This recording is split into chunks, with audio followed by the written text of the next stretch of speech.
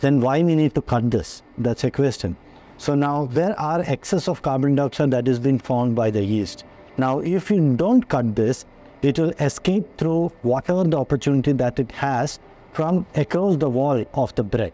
Now when you are cutting it, when you are scoring it, you are slashing it, what happens is that it's an opportunity for it to escape through that particular vent rather than searching for a space for it to go out.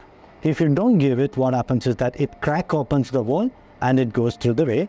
And then when you want to put it in a store or in a bakery, then it will not look good.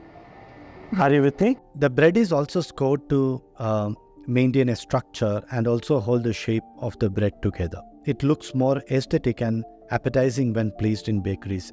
And also it helps in the formation of crispy crust and lets air escape without harming the structure of the bread. So that's the entire idea of this.